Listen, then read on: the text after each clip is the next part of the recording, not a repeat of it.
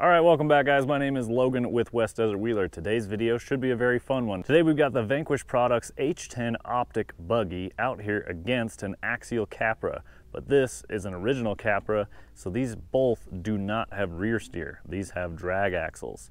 The Capra has portals. It is modified, but so is my H10. So we're going to talk more about their modifications as we go. I'm just gonna go run some random obstacles out here, see how they compare, see if we can get one to do obstacles that the other one might not be able to. We're gonna see if it goes both ways, if we can find something that, you know, the Capra succeeds in and maybe something that the Optic succeeds in. This should be fun and I'm looking forward to it. Let's go hit the rocks and have some fun. All right, guys, we're gonna go ahead and get started with the Vanquish H10 Optic. That's kind of why I'm making this video, is because this is the new rig here on the block and I just wanna see how she compares. So there are some changes since the last time you guys have seen this one.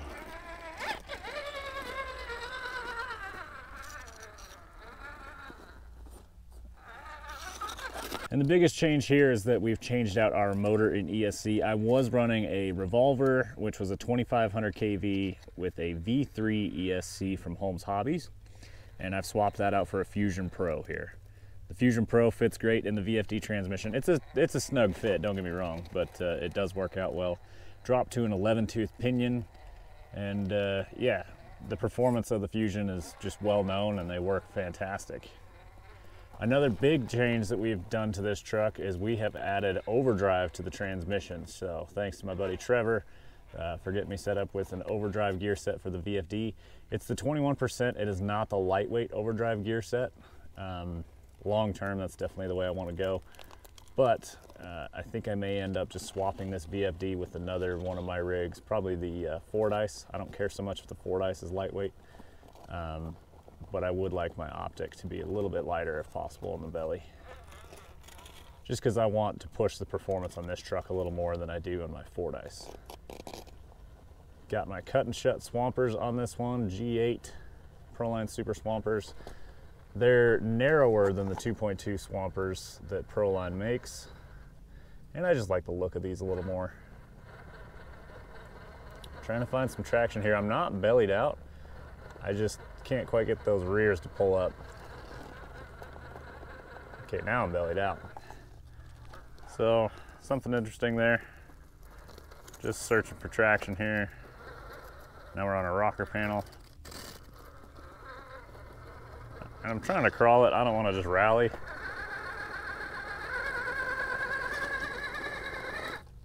Okay, let's go ahead and give it a bump. Yeah, it didn't take a whole lot. Nice. So we're going to do a short little line here. On our links there. There we go, just had to wiggle it around some more. And so here we are at the top of that climb. Now this is one thing that I think the Optic struggles in a surprising amount, just because Vanquish is usually so good at this, is steering angle. And I think it's got a lot to do with that simulated hydraulic ram. We're kind of maxed out already on the ram, and it doesn't have impressive steering. It's got good steering. It's just that they normally set their bar, the standard of Vanquish steering is so high. Like, this truck probably turns better than a Red Cat Ascent ever will, but for being a Vanquish, I want it to be better. Okay, we're into our A-pillar real hard there. Doing some buggy stuff, so I guess we'll try and hug this wall and drive this down. A little bit different line here.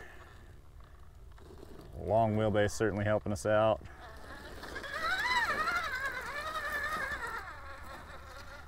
Now this truck also has front weight in the axle. I don't have any brass knuckles for this thing. I've seen there are a couple options on the market at this point. Nothing that I'm looking to go buy right now. But I've got 2.2 Shift RC brass rings inside these custom wheels that I've put together. These are Vanquish 2.2 wheel faces, and then I put different width clamp rings on them and different back halves on the wheels. So they're definitely a one-off set that I had to, use 3 different brands to make a set of wheels. That worked out really nice. And then I've got a Reefs 777 brass direct power servo in there as well. So there we go. Nice little combo of a line there. Gonna side hill across here. Ooh, that was just about ready to tip over there. Good side hill challenge for sure. And there it is. That was a fun little first line. Let's grab our Capra and see how that thing does on those same obstacles. Here we are, Axial Capra. This one is more modified than the Optic because I have replaced the skid plate in this car along with its entire transmission. This Capra has been 3-gear swapped so that it has more gear reduction than the factory transmission. Definitely getting a tighter turning radius there as well. But I believe this car has more overdrive than my Optic. And on top of that, I believe that this one just flat out turns sharper.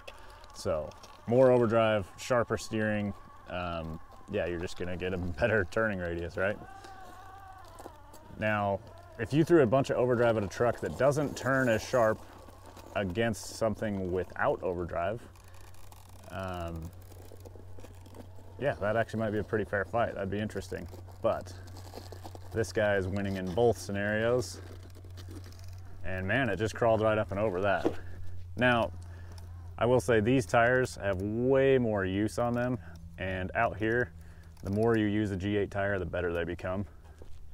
But my Optic did not do that to me. Settle down. Nice.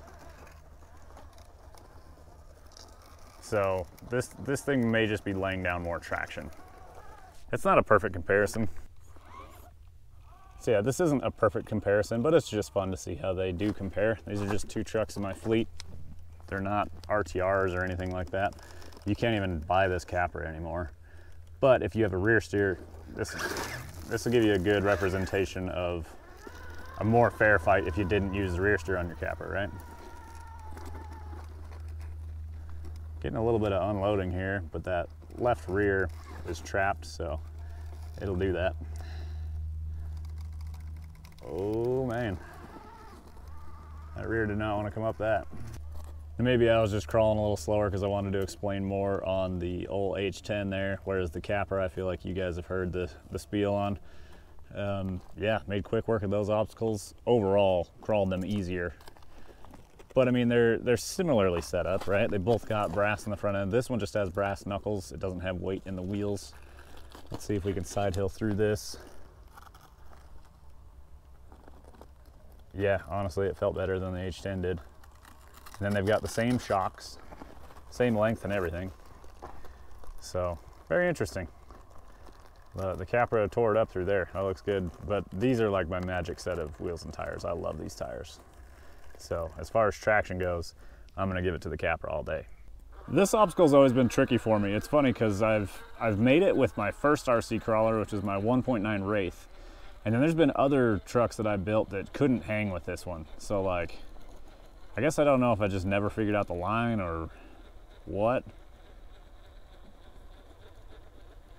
But it's this weird side hill with this ledge that you got to get up and over.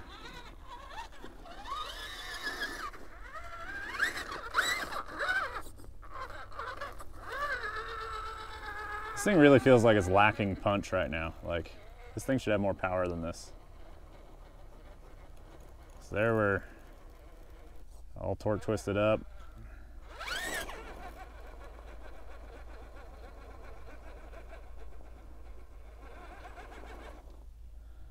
Yeah, we're not going to climb up that at this point.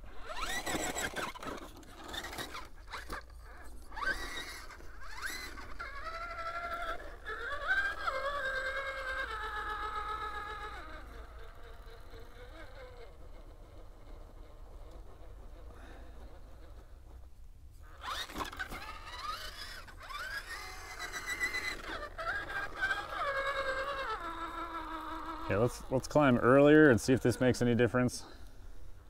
Getting more sideways and a little more side hilled on it. Okay, that looks good. Now it doesn't. Yeah, this Optic does not like this wall. Nice little wheelie there. So yeah, that's a negative there. I don't know if I mentioned this, that these cars have very similar electronic setups. This one's got a Fusion Pro in it as well, but it's got a Reefs 888 instead of a 777, and this one is not brass. So yeah, the Capra not finding that line either. I wonder if a narrow truck is the benefit part.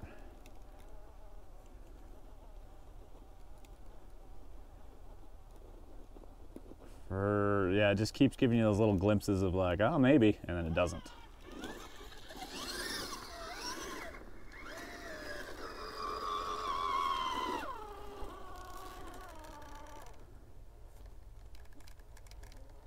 Okay, I'm trying to get that rear up a little higher before we start.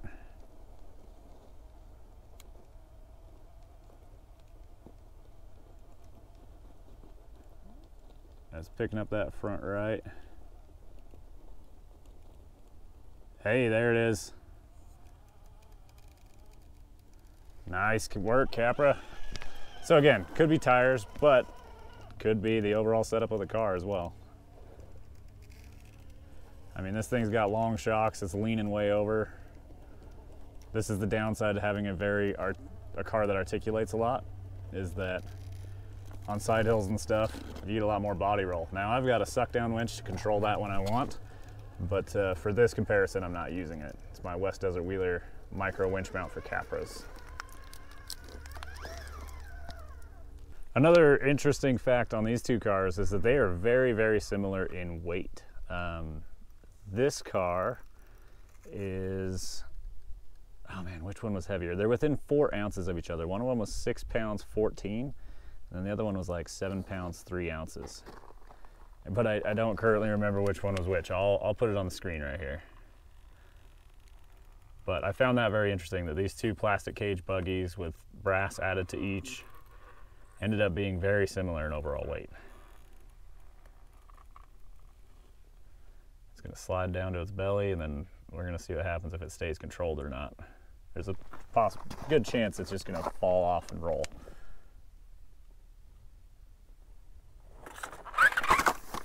Yep, good chance. This might be something that the old Optic doesn't want to do. But now we're gonna get bellied this time. Okay, she finally settled in, but I had to go way driver.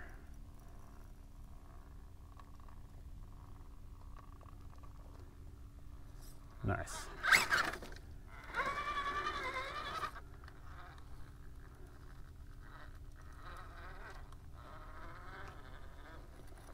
I do love the long wheelbase on these cars. It helps you reach certain obstacles like this.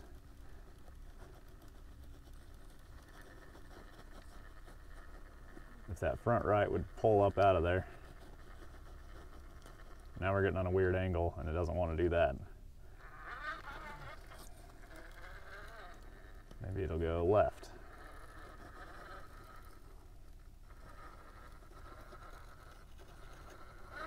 Now we're axled out, and diffed out, but it pulled itself right through that. That wasn't too bad. Overall, that's a hard line. It did it. We're gonna come up here. This is always a cool one. Yeah, nice. And then we gotta get our butt scooted over.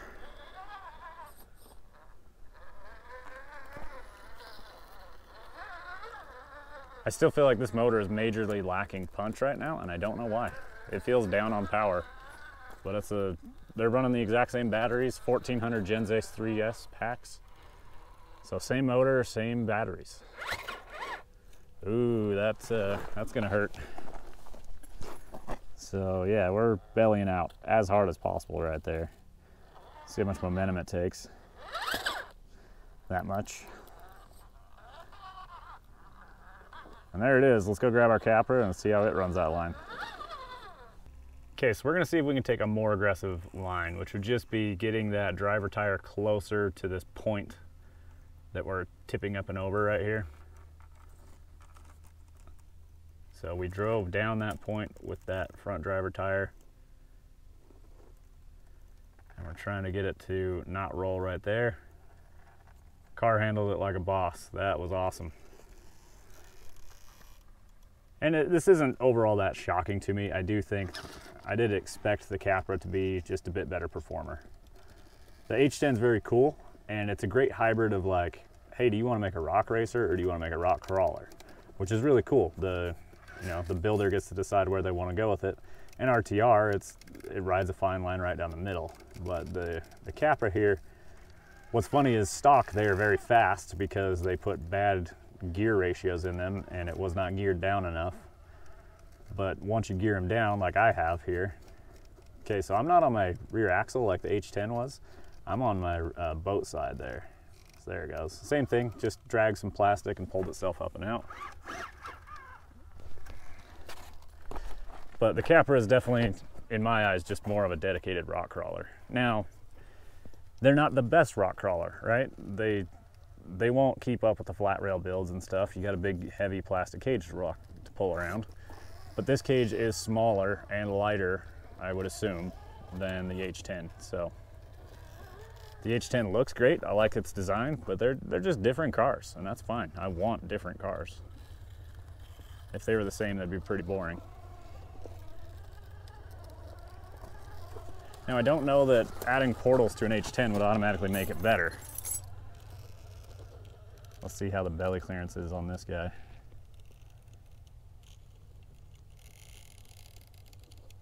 Considerably better. I never would have been able to crawl that with the H10. So there you go. Capra's just got better belly clearance for sure. All right, another breakover challenge here. Now keep in mind, this thing's belly clearance is better than the factory truck because I've got taller tires on it and longer shocks. So when I hit the skid plate, the shocks are going to droop out more than factory. And then the taller tires just lift the entire truck up off the ground. But they're not crazy tall. They're 5.3, which is the benefit of the cut and shut. They're just not huge, but they are noticeably taller compared to a 4.75. Man, that was close. It just torque twists when that right rear gets down in there. If that front left would stay planted, it could probably do this. But every time that right rear touches, it pulls it up off the wall. It almost wanted to climb there. You're gonna have to go up on that little branch at the bottom. But now our front end is not where it needs to be. The hook is off to the right here. So yeah, just not quite crawling this. A little bit of momentum, and that's all it took. That momentum didn't allow the car to torque twist on its way up. It kept the front end planted and the tires got the traction it needed.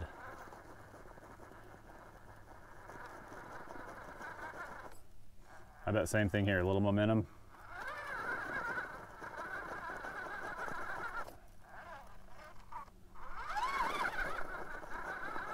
Oh, come on. Nice. Good work, Optic. That was cool. All right, hopefully you guys are subscribers and you recognize this obstacle. This is a really fun one. It's always a challenge, and of course we got to put the buggies on it. This originally was just a flat out buggy line.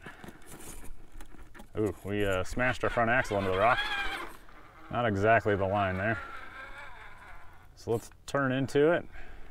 Turned a little earlier this time. And then that front driver's got to come up, so I usually straighten up just a little bit and then turn back into it. Now that right rear is exactly where it needs to be. Oh no! The center of gravity just let go on that one.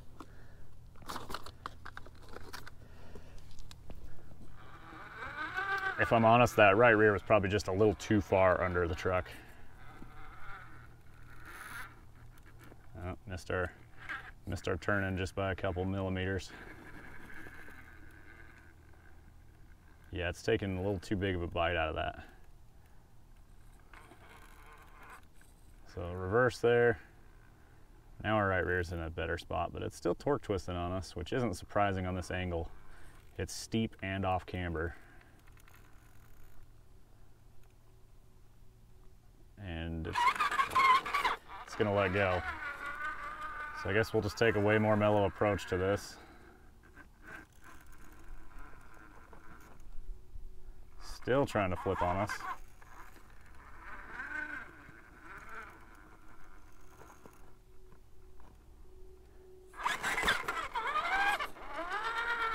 So that's the disadvantage of having less gearing in the axles themselves, is you just get more torque twist out of this axle set, right? Also, by the way, I've still got the factory ring and pinions in here. I have not swapped them for machined. This car does not want to do this right now.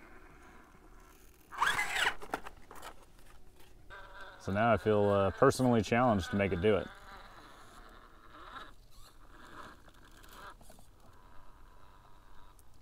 And I'm trying to drive it really pretty without taking a bunch of backups and stuff, and little resets. That front left just carries. Oh, that was it.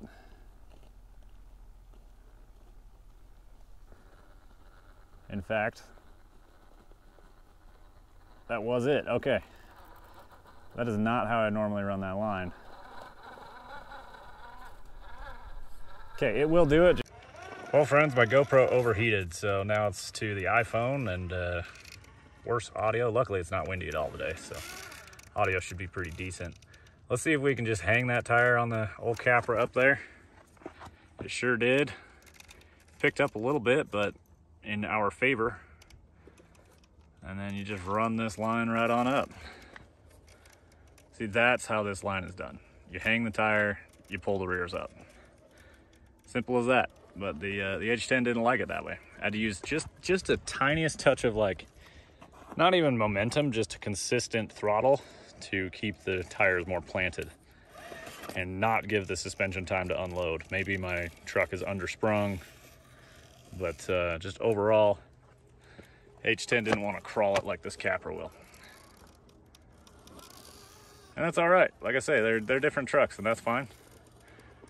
I still like the H10. It's a cool truck. And it's definitely going to be stout with all the Vanquish products in it. I have no fears of breaking an H10 axle. And the Capra axles, I know that I can break these things. Well, friends, that's going to be the end of it for this video. My GoPro overheated. It's really annoying. It's only getting hotter, so I'm just going to be battling that from here on. But hope you guys enjoyed the content. Definitely let me know down below which one you like, if you prefer your H10 to your Capra or the other way around. I'm happy I can own both. They're both very cool buggies, and I'm glad that both are here. The new Vanquish truck, I really like it. I'm excited to see the more aftermarket kind of come out for this thing. You've seen the teases for the aluminum axles for it. I definitely want to get like actual brass knuckles for it as well. So they're both fantastic trucks. I really like them both. The VFD is just such a known good product. The Capra was a swing and a miss on their transmission, but there's aftermarket to support it and make, you know, you can make it into whatever you want at this point. So thank you guys so much for watching. My name is Logan with West Desert Wheeler. I will have affiliate links down below for both these trucks. If you guys are interested in picking one up, be sure to go down below. Use my link. It will kick a few bucks my way. I would greatly appreciate it. I am full-time here on YouTube and running my business, West Desert Wheeler. We will see you guys in the next one. Keep the rubber side down. Almost forgot to run this line with the old Capra, so let's see how she does. A little overdrive to help pull that front end up and out. Can it hold this front left on the rock? It's got the hook. Beautiful. Crawled it. Absolutely crawled it. That was sick. I took a much further right line here. The Optic, I went up the overhang ledge. Let's try the overhang ledge. So yeah, instead of going out to the right, this is the line that the Optic took.